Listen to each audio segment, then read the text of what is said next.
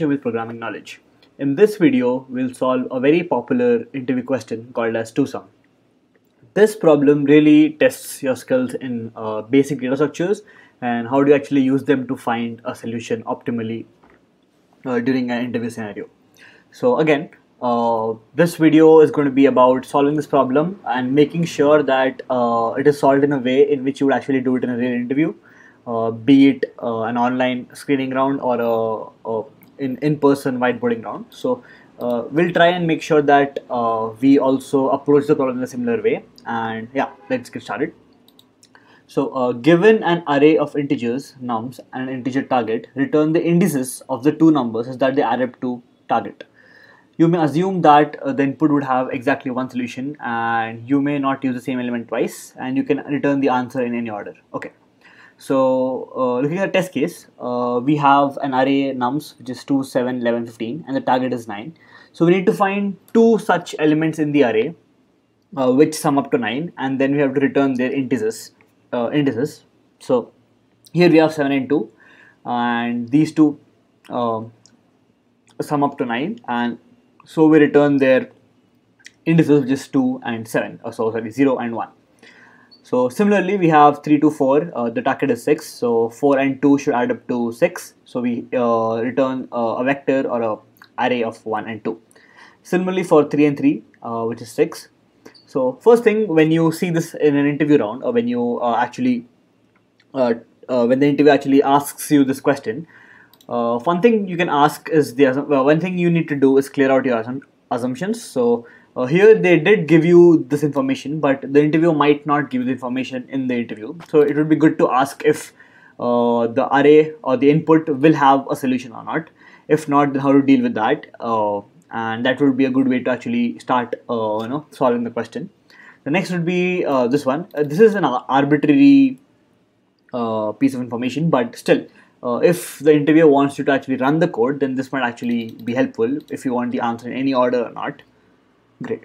The next thing which you need to see is the constraints, or ask the interviewer about the constraints. What can be the maximum length of the array, because that is going to affect the time complexity, and whether can you use another array, another data structure, or do you have to only use this and do it in place?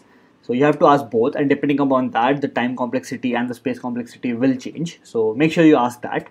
And yeah, so once you have that information, or you can also ask that information during the process of solving it. So you'll be in the best position to actually answer it properly. So let's get started and see how we can solve this problem.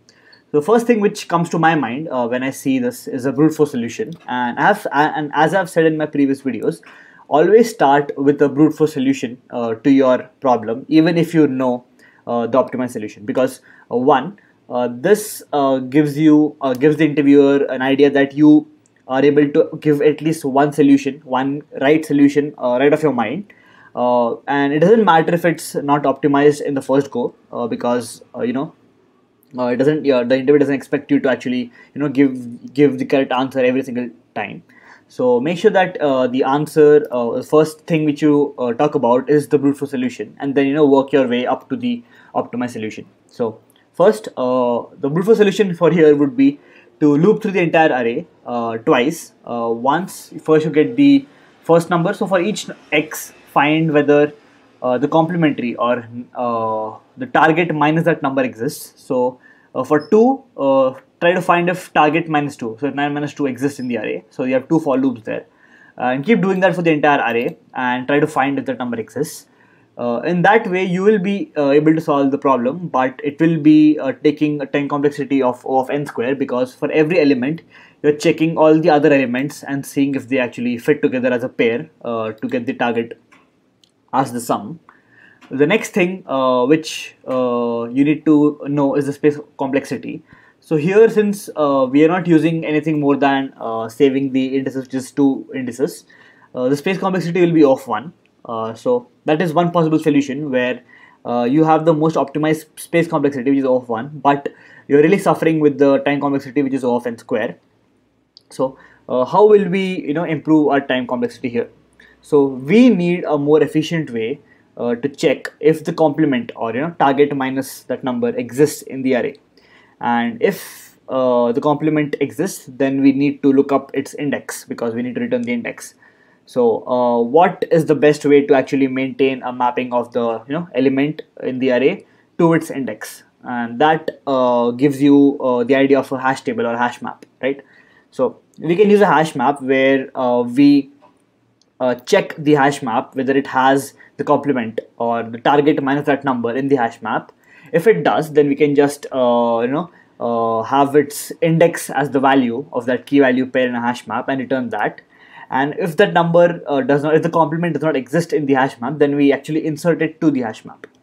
So let's see how we can code this up. So in C++, you can use an unordered map. So unordered map, which is going to be an int, and we'll be looking up the elements. So it will be a lookup. Make sure that your variable names are appropriate, not just x and y and z, because that does matter in an interview. And make sure you try to follow all the popular coding conventions of a language, where you have camel case for C++, you have underscores for Python. So you just make sure that you know of them. You don't have to use them, but make sure that you try to use them whenever you can. Next is that we need to return a vector here because I'm using C++. So let's have a vector of int called as answer. The next thing which we need to do is loop through the entire array. So int I equal to 0, I less than nums dot size I plus plus. Now next let's calculate the complement for each element in the array. So int complement equal to target minus nums of I. So let me clear out complement here. So let's say you want to find 2 and 7 or 0 and 1 here. So when you are at 2, you get the complement, which is 9 minus 2, 7. Then you look for 7 in the array, and if you find 7, then you have two numbers that actually add up to 9. If you don't, then you move on to the next one, which is 11. So you go 9 minus 2, which is 7, not 11. So move on to the next one, and so on and so forth. That is what the complement is here. Next, what you have to do is you do if lookup dot find complement not equal to lookup dot end. So if it's, so this is whether we found the complement. So this is when you actually find your pair 2 and 7.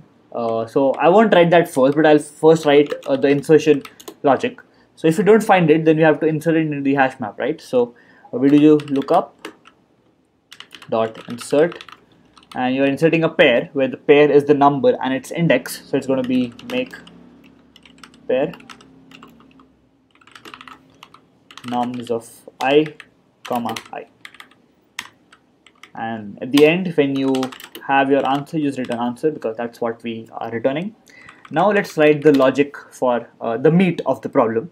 So if you find a pair, then what do? So first thing what you do is you append it or push back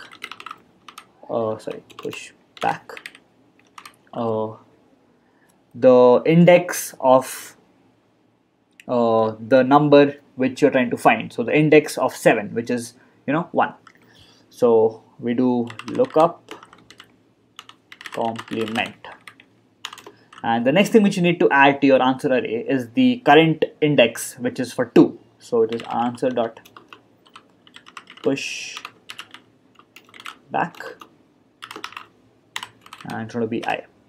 And when you find your answer, you just have to break out of the loop, and the return is going to return your answer. So let's see what we did here. So to improve our time complexity from the brute force solution, which had an O of n square, we required a more efficient way to check if the complement exists in the array, and if it exists, then we look up its index.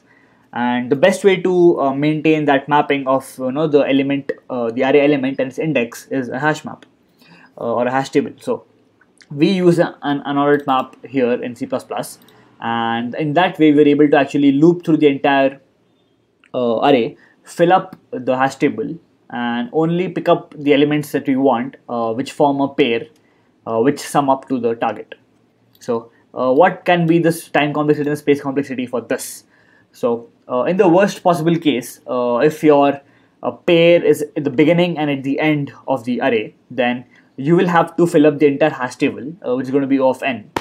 So your time space complexity will be O of n, and since you're just searching the array once, and the time complexity to find or do a find in a hash table is O of 1, the time complexity is going to be for the entire problem going to be O of n. So that's what you have here. You have an O of n time complexity and O of n space complexity for your problem. So let's run this code and see if this works. So yeah, let's submit, and we should be able to see that it is accepted. Great. So this is how you solve 2sum on LeetCode, and thank you for watching. I'll see you in the next one.